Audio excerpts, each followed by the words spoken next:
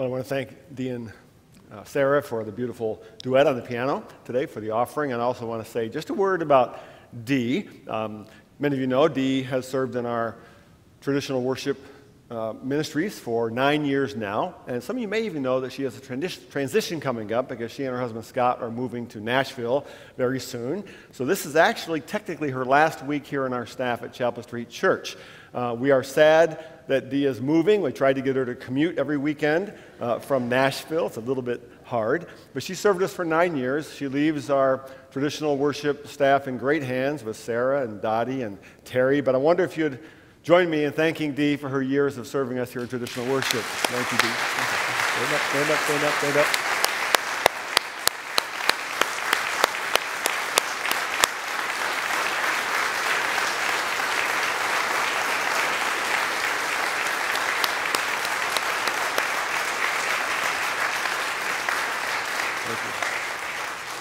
Now, if everybody could line up single file and give her a hug before we... But I do want to personally thank you, Dee, for all the years working together. You know, worship is one of those things that happens every 7 days in a church. There's never a weekend off, happens every 7 days. It has to be planned, rehearsed, prepared, and Dee has been faithful, absolutely trustworthy in doing that for us here in traditional worship, and we will always appreciate that. So good luck in Nashville. Well, we all know there are 2 seasons in Illinois at this time of year. I'm not counting spring. Spring doesn't count. Spring is not a season in Illinois. It's sort of an imaginary concept, kind of like a unicorn. But the 2 seasons are, first of all, tax season, right? Ends on March 15th when we all dutifully file all the mind-numbing forms required by Uncle Sam. That's tax season. But now it's refund season, right? Everybody waiting for their refunds. For years, I looked forward to refund season because the 4 children I have, you can take that off right now. I don't want people to look at that yet. No, take that off too. There you go. Don't want to ruin the joke before I get there. But for years, I looked forward to refund season because with 4 children, all who qualified as dependents, I could count on a pretty healthy refund come, April or so. So I look forward to it.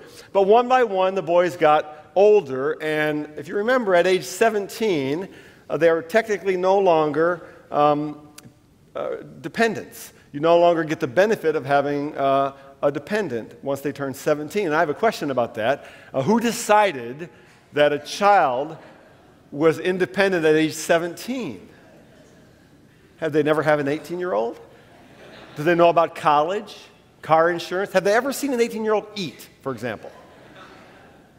Okay, and another question, if a 17-year-old is independent, why do I have a 26-year-old living in my basement? Now, I just want to say, the son that lives in our basement is in graduate school, he's working, we love having him there, he's a great kid, and all that. But anyway, I hadn't gotten a refund in, 4 or 5 years or so at all. This year I filed my taxes as usual, put all the stuff together, and sent it to my tax guy, and got all the information back. And as I expected, no refund promised. In fact, I owed a little bit of money. So I completed the forms, wrote the check, sent it into the IRS. Then just last week, I found an envelope in the mail. I recognized it as being from the IRS because I remember what those envelopes looked like, and I realized it was a check. Now, I wasn't expecting a refund because I actually owed some money. So I was confused, and I started thinking, well, maybe there was a mistake. Maybe my tax guy made a mistake, and there really is a refund. Then maybe I thought maybe the IRS has been making a mistake for years. Maybe there's interest compounding on their mistake. There could be thousands in there. So with trembling hands, I opened the envelope, and what I found, in fact, was a refund check from the IRS. Now you can put up that first picture. You may not be able to see that, so zoom in. What I got was a check from the United States Treasury for $1. $1. Really? I mean, the government must have spent $10,000 just to process that. If they would have told me, I would have said, just keep it. Put it to the national debt, something. Well, that check was unexpected in more ways than one. That leads us to our story today. We are, of course, in our series on the book of Ruth, actually the 3rd week. And this beautiful little unexpected story is sort of like an oasis of hope in the middle of our Old Testament, a part of the Bible that is sometimes uncomfortably violent and uncomfortably just strange and chaotic. But here's this beautiful little story, an unexpected love story tucked in the greater love story of the entire Bible. Actually, it's a pivotal moment. We don't see it quite yet, but it's a pivotal moment in the entire history of God bringing salvation to the world. It's going to tell us how he wants to redeem not only the whole world, but to redeem you and to redeem me. So what's happened so far? Chapter 1 begins, as you remember, with a famine in Israel. Now, God had given his people the promised land, the place of his presence and blessing, but a man named Elimelech sees the famine and takes his wife Naomi and their 2 young sons and goes to a place called Moab. Now, we know, you might remember, that Moab and the Moabites were a place and a people that were hostile toward the Israelites and strangers to the God of Israel. So Moab was not a great place to go, but they went there. And while in Moab, things go from bad to worse. The sons marry Moabite women, one of them named Ruth, and Elimelech dies. Both the sons die, and Naomi is devastated. And if you are a mother here today and you've lost a child, you can identify with Naomi's personal loss and devastation. But then she hears God is at work back home and the famine has ended, so she decides to return to Israel. She encourages these 2 Moabite daughters-in-law to stay in Moab. That's their people. They should stay there. That would be easier for them. And in chapter 1, verse 8, we read, "Then Naomi said to her 2 daughters-in-law, 'Go back, each of you, to your mother's home. May the Lord show you kindness as you have shown kindness to your dead husbands and to me.'" This is the first little hint we see in this book that God is up to something. It's the first mention of this beautiful Hebrew word translated kindness. The word is hesed. We're going to talk more about it today.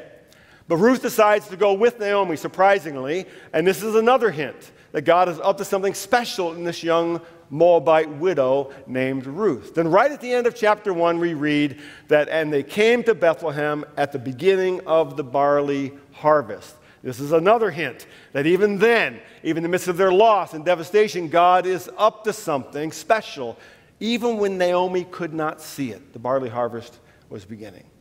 Then in chapter 2, we see it begins with the greatest hint yet. It says that even evidently Naomi has a family relative who is very wealthy, a man of means, a man of great character and reputation. His name is Boaz. Now in that culture, family was everything. And people would have been expected in a situation like this where there had been tragedy or loss, the family was expected to extend care to the entire extended family. That was cultural, much more than we have today in our culture. So here's a question. If Naomi knew that her husband had this rich man of great character who would have felt obligated to care for her, why have we not heard about him in 10 years? A whole decade has gone by of loss and devastation, and not once have we heard Naomi mention this man Boaz until chapter 2. Well, either she doesn't know about him, which would be very unusual in a whole family tree the way the ancient culture worked. More likely, there's something that kept Naomi from reaching out to Boaz. Maybe fear of rejection. And after all, it's been a long time. Maybe shame. In those days, in that culture, for an Israelite family to leave the promised land, even in a time of famine, and go to Moab, a cursed place, and then come back would have been shameful. Maybe she was ashamed that they left in the first place. Or maybe she was just proud. She struggled with pride. Naomi was an affluent woman at one time with an affluent husband. Maybe she didn't want to come back begging for help from anyone. Now, we don't know for sure. The scriptures don't tell us. What I'm suggesting is those 3 things, fear, shame, and pride, still keep us from God's blessing today. So, and we also notice that when Ruth and Naomi are coming back, they've both lost everything, but they come back with different attitudes. Naomi is kind of resigned and defeated. She even says, "Don't call me Naomi any longer, call me Mara, because I'm bitter." Her heart was empty except for bitterness and pain. But Ruth, on the other hand, is stirring with faith. She says to Naomi, "No, I'll go where you go. Your people will be my people. Your God will be my God." There's something stirring in this Moabite woman. And so Ruth decides to seek favor. She seeks someone who will allow her to glean in their field. Remember, God had commanded his people to leave the edges of the field unharvested so that the poor, so that the resident foreigner could have at least the scraps of their fields to eat. So Ruth winds up gleaning in the field of a man named Boaz. Boaz not only notices her, but he offers her the favor of both his provision and his protection. And she works all morning, and today we pick up the story right about lunchtime. So this is Ruth chapter 2, beginning in verse 14. At mealtime, Boaz said to her, "Come over here, have some bread and dip it in the wine vinegar." When she sat down with the harvesters, he offered her some roasted grain. She ate all she wanted and had some left over. As she got up to glean, Boaz gave orders to his men, "Let her gather among the sheaves and don't reprimand her. Even pull out some stalks for her from the bundles and leave them for her to pick up, and don't rebuke her."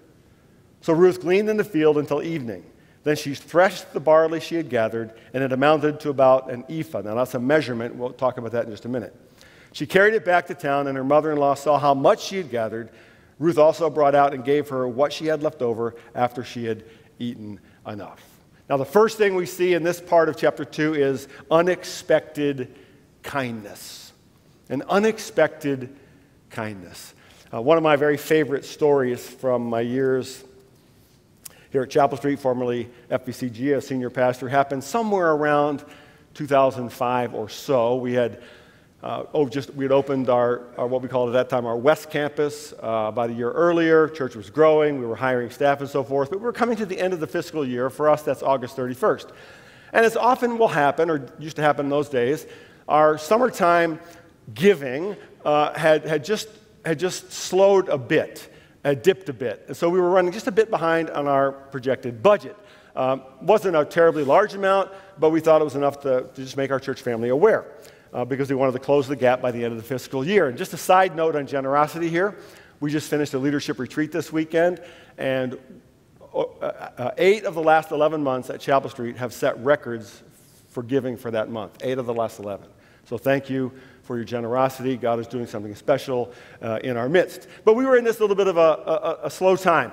I think at the time we published a deficit in the bulletin of about $100,000. Sounds like a lot, but we weren't that concerned because our church family usually would make up that difference when we communicated it. Anyway, right in that time, about a week or so after we published it, I got a phone call from a person in the church, a man in the church, who asked to make an appointment with me to talk about the church budget. Now, I knew this gentleman, and he sounded like he was more than concerned. This was a guy who had the spiritual gift of being cantankerous. You know someone like that. I mean, everything they say sounds sort of angry and upset. He just had that gift. I now know it wasn't the case. He just sounded like that. But he said he wanted to make an appointment to talk about the money issue. And so we made this appointment, and I fully expected him to show up and be very critical about our financial situation, our management, our decisions, and so forth. So he came in, and in his rather abrupt way, he said, "I saw in the bulletin that we're behind in our budget." And so I sort of started to stammer through an explanation. Well, you know, it happens sometimes this time of year. We just want to make the church family aware, and he's really not. And he interrupted me. He said, "How much are we behind?" I said, "Well, last week it was about 100,000, but this week is only about 30,000." He, without hesitation, pulled a checkbook out of his coat pocket, asked for a pen, and right on my desk wrote a check for $30,000 to the church. Handed it to me, and he said, "You should have had this appointment last week."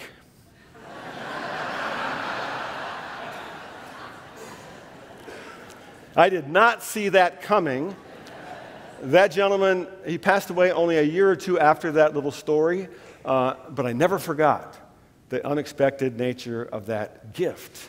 Verse 14 says, "At mealtime, Boaz said to her, 'Come over here and have some bread and dip it in the wine vinegar.'" It sounds very normal to us, but this is a surprising, shocking thing. Boaz invites Ruth to eat with him at his table. Highly unusual in that culture. Almost scandalous. This would have been the tent or the shelter set aside for Boaz, who owned the whole property, all right, to have his meal. Maybe even allow some of his male workers, maybe his foreman, to come in and share his table. But a woman who was just gleaning, picking up scraps, a Moabite woman, unheard of. but he invites her to come in, share the bread and the wine of his table. Remind you of anything? It should. Hold that thought. The second thing we see is when she sat down with the harvesters, he offered her some roasted grain. She ate all she wanted and had some left over. Boaz offers her roasted grain. This was the food that had been prepared for him. He's the boss, and he is serving her his food. Highly unusual in that culture for a man to serve a woman, especially a foreign woman. Now, he's already allowed her to glean in his field, which is what the law of God required. Now he offers much more than was required. She ate all she wanted and had some left over. Does that remind you of anything? Remember the story of the feeding of the 5,000 in the New Testament? Luke chapter 9. They all ate and were satisfied, and the disciples picked up 12 basketfuls of broken pieces that were left over. The third thing we see is in verse 15. As she got up to glean, so she's starting again second half of the day, Boaz gave orders to his men, let her gather among the sheaves. That's different than gleaning. Let her gather among the sheaves and don't reprimand her. Even pull out some stalks for her from the bundles and leave them for her to pick up, and don't rebuke her. So now he orders his men, one can assume all Israelite men, he orders them to allow Ruth, a foreigner, to do more than glean, to gather among the sheaves. And then top it all off, he says, now give her some extra. Pull out some stalks and leave them there, drop them around so she can pick those up too. It's like Ruth is pushing her shopping cart through the grocery store, and Boaz just keeps throwing stuff in the cart. He's dumping stuff in the cart so she can take it home. And then he says, and don't rebuke her. Remember, he had already told his men not to touch her. That was last week, because a single widow Moabite woman of her age was in danger in those days. He had already told them not to touch her. Now he says, don't speak harshly to her.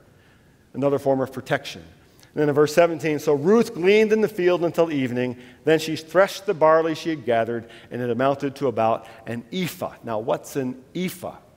An ephah was a measurement of grain. Scholars believe if you converted it to our measurements today, it would be about 30 pounds worth of grain. Now, the average man at that time would have consumed or needed about 1 or 2 pounds for a day or a week. I don't remember what the exact study was. But what would that look like? So I have here with me today, you may wonder, this is 30 pounds of pancake mix. After service, we're having a big pancake breakfast. But 30 pounds of pancake mix. How long could my family, my wife and I, if it was just two of us, eat pancake? We might get tired of pancakes, but we could eat for a couple of months on 30 pounds. I could feed everybody here, at least for a couple days, on 30 pounds of pancake mix. So that's a lot of food. The point here is that anyone in that culture would have immediately seen as she's dragging home 30 pounds, probably in a big sack on her back, that Boaz had provided way, way more than was required or expected. Verse 18, so she carried it back to town, and her mother-in-law saw how much she had gathered. Ruth also brought out and gave her what she had left over after she had eaten enough. Evidently, she took a doggy bag home, too, from lunch. I want you to see the theme here. The theme here is abundant kindness. More than the law required, more than could possibly have been expected, and more than enough. This is the favor of God. This is what we call grace. This is what the Apostle Paul in the New Testament called the grace of Christ that he lavished on us. It's more than enough. Remember what Naomi had said back in the first chapter? She had said, I went away full, but the Lord brought me back empty. Naomi was empty, bitter, and hopeless, but even when she felt that way, God was up to something that she could not yet see.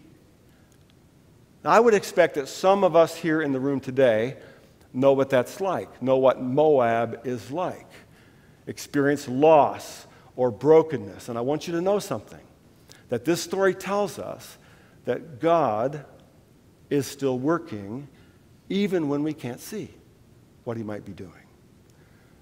Ruth seeks favor. She winds up in the field of Boaz. Boaz notices her. Boaz provides for her. Boaz protects her, and he offers abundant kindness. And I wonder what this reminds you of. I wonder who this reminds you of. Does it remind you of the one who offered living water to a Samaritan woman standing beside a well? Does it remind you of the one who offered grace to the woman accused of adultery, dragged before him in the dirt in shame? Does it remind you of the one who said to the paralyzed man, "Son, your sins are forgiven, so pick up your mat and walk"? Last week, Pastor Jeff, if you were here, said, the reason we study a 3,000-year-old story, an ancient story in the Bible, is so that we can see in that story what God is like. And when we can see clearly in that story what he does and what he's like, we can then see more clearly right here in our lives what he's like and what he does. So the first thing we see is unexpected kindness. The second thing we see here is unexpected hope. Unexpected hope. I wonder if anyone here in the room today happens to be related to anybody famous.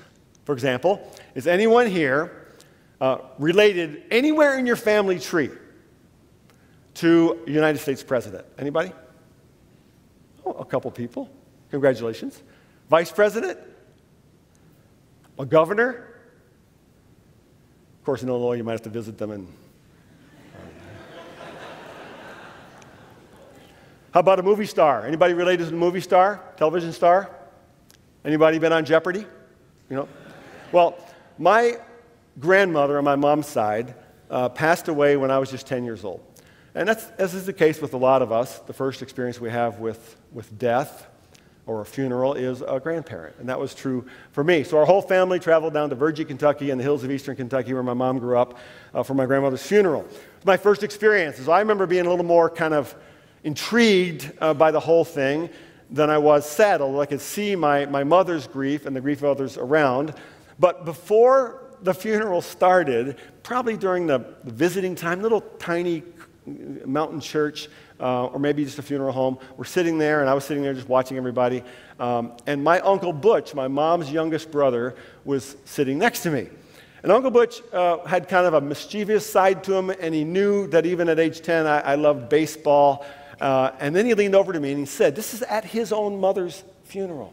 He leaned over to me and he said, "Hey, did you know that our family is related to Casey Stengel?" Now, some of you recognize who Casey Stengel is, right? At age 10, I already knew who he was. He was famous as the manager of the New York Yankees. I eventually managed the Mets, is in the Baseball Hall of Fame. And I knew a lot about Casey Stengel. He said, "Did you know we're related to him?" I said, "No." He said, "Well, look up there at the front of the room. Look up there." And I looked up there, and there was this old man, craggy face. And if I imagined just right, in a baseball uniform, he said, that's your Uncle Casey. He's your uncle. I said, "Casey Stengel?" He said, "Yeah, Casey Stengel is you're related to him." And I'm looking, I started to imagine, what if we are? I started to get the hope that he could tell stories, sit around and tell stories about Mickey Mantle and Babe Ruth. All my heroes. I could go home to my friends and say, guess who I'm related to, right? And just as I got up the courage, he was going, go up, talk to him. Go up, you can talk to him. And I was just getting out of the pew, and he grabbed me and said, nah, I'm just kidding. That's just your great Uncle Plez.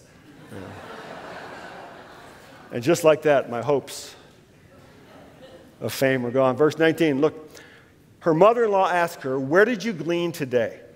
Where did you work? Blessed be the man who took notice of you." Then Ruth told her mother-in-law about the one at whose place she had been working. "The name of the man I worked with today is Boaz," she said. "The Lord bless him," Naomi said to her daughter-in-law. "He has not stopped showing his kindness to the living and the dead." She added, "That man is our close relative. He is one of our guardian redeemers." I'm going to explain that phrase in a minute. Verse 21, then Ruth the Moabite said, "He even said to me, 'Stay with my workers until they finish harvesting all my grain.'" Naomi said to Ruth, her daughter-in-law, "It will be good for you, my daughter, to go with the women who work for him, because in someone else's field you might be harmed." The Hebrew word there is molested. It was dangerous to be a woman in those days. Verse 23, so Ruth stayed close to the women of Boaz to glean until the barley and wheat harvests were finished, and she lived with her mother-in-law. Now I want you to see, this is the center of this chapter 2 in Ruth. This, in fact, is the center of the entire book of Ruth, the whole story. In fact, it's a watershed moment in the entire salvation history of the Bible. We're going to see that in a couple of weeks, but I want to mention it here, because here we are introduced to the concept, the idea of a guardian redeemer. Your Bible might say kinsman redeemer or just redeemer. It makes us ask three questions. First, who is Naomi talking about? Ruth has brought back this big pile of grain, 30 pounds of it, and more in a doggy bag. And so Naomi's going, who gave you so much food? That's enough for months. Ruth says his name is Boaz. Then Naomi says, verse 20, the Lord bless him. He said to her daughter-in-law. Naomi said to her daughter-in-law, he, let me pause there. Who is the he she's talking about? If you read it, she says, the Lord bless him. Is the he the Lord, or is the he the him? Boaz. He has not stopped showing his kindness to the living and the dead. It's possible she's talking about either, grammatically speaking. And the best way to understand it is that she is talking about both, because the Lord is showing his kindness through Boaz. It's just how God works. Second, what is he like? What's his character? He has not stopped showing his kindness to the living and the dead. That's that word hesed again. Now, hesed is one of the great words of the entire Old Testament. It describes most often the character of God himself. For example, Isaiah 54. For the mountains may depart and the hills may be removed, but my hesed, my steadfast love, shall not depart from you, and my covenant of peace shall not be removed, says the Lord, who has compassion on you. Now, hesed is most often translated as steadfast love, or maybe loving kindness, but it's more even than that. We almost can't capture it in our language. Let's say today you go to leave church and you're leaving the parking lot, and somebody else is trying to get out at the same time as you, and you pause, you wave them, and they get to go in front of you. That's kindness, but it's not hesed. Here's hesed. Let's say you're in the parking lot today, you're going to leave, and someone backs their car out and backs right into your car and dents the side of your car. Okay, hesed is not asking for their insurance. Hesed is saying, I got it, paying for the dent yourself. Oh, and more than that, asking how much they still owe on their car, paying the rest of their car payments, and then buying a car for every one of their children and their grandchildren. That's hesed. You see what I'm talking about? More than expected, more than required, absolutely independent of the other person's behavior or situation. Hesed. This is what Naomi prayed for back in chapter 1, that her daughters-in-law would know. But she wasn't praying it for herself.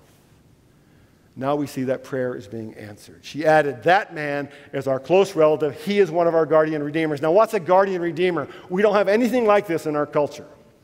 The Hebrew word is often translated kinsman redeemer, and it's a person in the ancient culture, ancient Jewish culture, who had to meet these criteria. Had to be a male blood relative, had to be a male blood relative who had enough resources to redeem a whole family, to buy back their property and to provide for all of them, and had to be willing to marry the widow of the one who had died, so that his family line would continue. That's critical in this story. Boaz is a guardian redeemer for Naomi and therefore for Ruth, because Ruth is now related to Naomi. I want to pause here for a moment. I was talking this week with our new pastoral resident, a young man named Joe Scavato. You'll get to know him through the summer. He preached last night at Mill Creek campus. We were talking about this passage, and Joe asked an interesting question. He said, what if the story just ended here? Ended with full bellies, 30 pounds of pancake mix. Ruth has a job. She can go glean as long as the harvest is going on. They've landed on their feet, right? What if it just ended here? And what he's saying was, many of us kind of let the story end here. That's what we pray for. We pray for satisfied lives. We pray for physical needs. We pray for have a roof over our heads. And if we get those things, we're good. But he said the story is not about that. This is not where the story ends. The story isn't about 30 pounds of pancake mix. God is up to something much bigger and much better. Let me try to explain. When I was about 25 years old, I was single, and I believed God had called me to ministry. I just didn't quite know how to get there, and I've told parts of this story at different times. I had 2 college degrees, I had a master's degree, but I still felt far from where I needed to be. So after a lot of prayer and consideration, talking to mentors, I decided to apply for a program at Fuller Theological Seminary in Pasadena, California. They had a combined program, PhD in psychology, Master of Divinity. It was right down my alley, what I was interested in. I knew they only took 9 students a year out of the hundreds that applied, but I really felt God led me toward that through a whole series of things to apply. And so I fully expected to get in. I even let go of a lease on a place I was living. I let go of part of one of the jobs I had. I was so convinced I was going to California for the next 4 years or so. Well, about 3 weeks later, after I applied, I got this little thin envelope in the mail. And if you remember the days when you're applying to school, when you get a fat envelope, you've been accepted. There's a lot of information in there. If you get rejected, you get a thin envelope. I opened it up, and I got rejected. I didn't get in. And I was shocked. I was also disappointed, and I was angry. I felt like God had sort of pulled the rug right out from underneath me. Like, what? How could you? What I didn't know is that he was up to something that I couldn't see yet. And here's what happened. About 2 months later, resigned to staying around one more year at what I was doing, I met the woman who would become my wife. And what I learned was God was working for something better, more than I could imagine, even when I couldn't see it. So I wonder where you are in your story today. Have you been to Moab? Now, Moab for us is a spiritual place. It's not a physical place. It's a spiritual place. It's a place that looks good, but when we get there, it's not good. It's a place that takes us away from God's blessing and God's presence. Have you drifted away? Have you suffered loss or pain? Have you been afraid and too ashamed to ask for help, especially to ask for His favor? Have you felt that God has forgotten you in some way? Now, this part of the story of Ruth reminds us of what God is like. And what He is like is Hesed. Steadfast love, abundant, unending kindness and grace. More than you could expect, more than you deserve, more than you can imagine. That's what He's like. This part of the story of Ruth reminds us what God does. He redeems. He has the resources. He offers a blood relative, and He offers that blood to buy back everything about us. Our entire lives, our entire eternity, all bought and purchased by a price that He paid. Because you have a Redeemer. We have a Redeemer. And that's where the story is going. Would you bow with me as I close today? Lord, we thank You for this ancient story. It's a beautiful story. It's a surprising story. It's a strange little story. But in this story, You reveal so much about Your character, who You are, Your loving kindness, Your grace, more than we could expect, more than we deserve, more than we need, everything we need. Thank You for being the God who redeems, buys back, one who is working for something bigger, something better, even when we can't yet see what You're doing. Help us to know and trust You as our Redeemer. It's in Jesus' name that we pray. Amen.